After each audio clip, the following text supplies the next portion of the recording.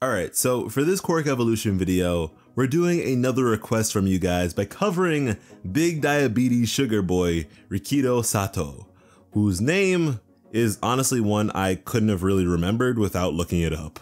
Which of course makes him absolutely perfect for this series, because honing in on lesser focused characters is exactly what we do here. But yeah, Sato's quirk is an emitter type called Sugar Rush. And with it, for every 10 grams of sugar he intakes, he's able to multiply his strength 5 times over for 3 minutes, with his muscles swelling appropriately. So I don't think it's too crazy for me to say that his quirk is pretty straightforward. Sugar equals strength. But with this simplicity comes a number of shortcomings. First of all, he completely depends on his access to sugar, and without it, he's pretty much quirkless.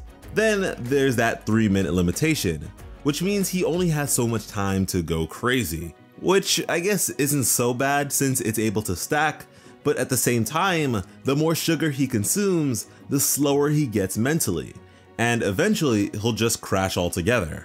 He's pretty much like a bodybuilder that uses sugar instead of steroids. And unfortunately, because he gets such limited screen time, we don't really know how much sugar he can consume before he starts to wear down.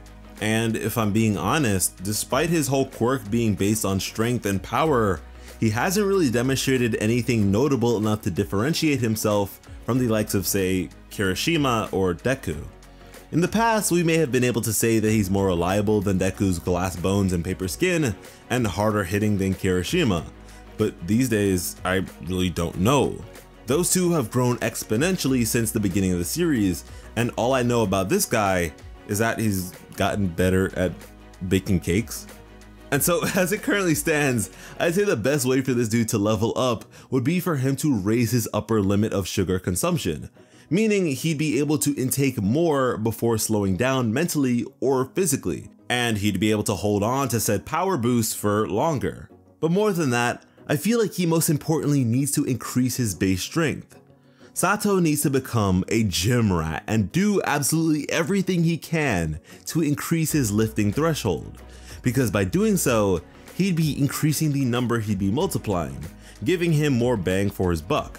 And I also think he'd be a character that would really benefit from a dedicated fighting style. That way he's not just recklessly flailing about, and is instead better able to calculate his strikes and use his limited time more efficiently. And if that sort of thing became second nature for him, even when he starts losing brain cells, he'd still be able to stay on the battlefield and be of use on some drunken fish shit. So there you have it, Tickle Me Doughboy is now a man with dough, giving tickles to your girl. Hopefully you enjoyed the video, because it's always a pleasure to make these, and as usual, if you have a character whose quirk you'd like to see expanded upon, please let us know in the comments. Thank you all so much for watching, and have an awesome day. I love you.